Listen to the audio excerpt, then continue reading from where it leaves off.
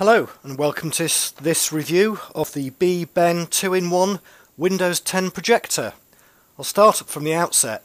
This is a superb piece of kit and I've been really impressed with this. It's far exceeded my expectations. So it arrives with an air mouse, which is this, and this includes batteries 2 times AAA. It's very simple to set up. I merely just turned it on. There's a power switch here, another sort of standby switch here, or you can use the remote control. I used a USB keyboard and mouse to set it up just for ease. There is a clear lens protector on the front. Make sure that you remove that before use. I actually forgot about that and didn't remove it. So on the back there are power input. It's a standard 19 volt power supply, very much like a laptop power supply. You've got a USB here, which is a 3, a blue one, another USB here, a 2, HDMI, and here there is an audio socket. It's a fairly basic computer with an Intel Atom 1.44 quad processor, 2 GB of RAM, and a 32 GB solid state hard disk. It is suitable for internet, presentations and office tasks. This isn't a replacement for a more powerful computer, but then again, it's not meant to be. There's a standard tripod socket underneath, and I'm using it on a very cheap £5 tripod. The fan runs continuously, and whilst it's noticeable, it's no worse than a noisy PC.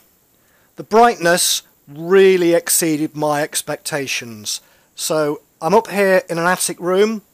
It's a fairly bright day. There's a window there. There's a skylight there. And that is the image which is being produced. From left to right, it is 1.2 meters or nearly 4 feet. And on the top, I've just blue tacked a standard ruler onto it. Very impressed. It's on a par with some average full-size projectors that I've used. This is projected onto a pale yellow wall.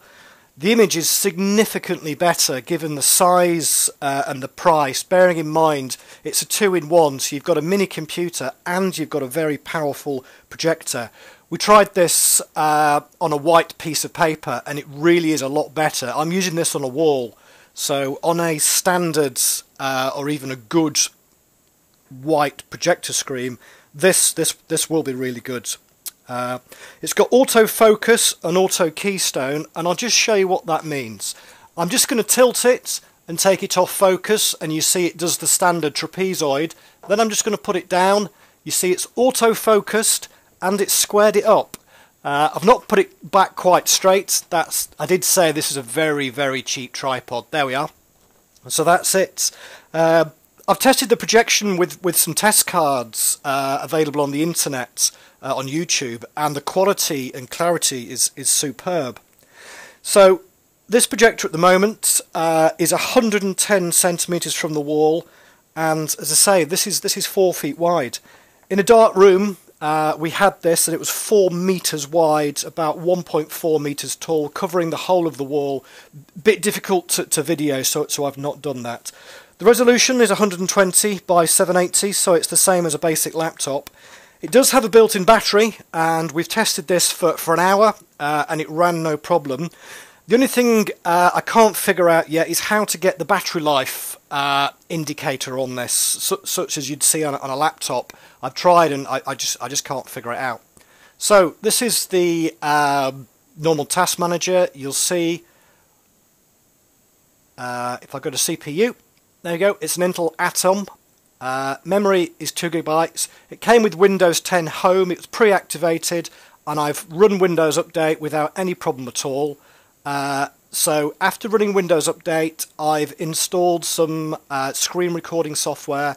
I've put on Firefox as my preferred browser, and you'll see I've got 9 GB free of 28. So you wouldn't really want to store too much on this because you need some memory free.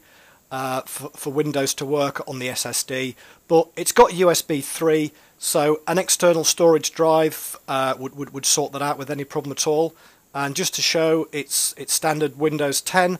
At home, there's no unwanted software, there's no bloatware on this, there's nothing you don't need.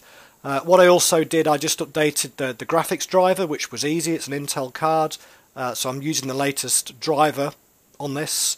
So yeah, I'm really impressed with this. I have tested other projectors before, sub £100, and really aren't bright. You couldn't use them in a room like this with daylight. So yeah, it's innovative.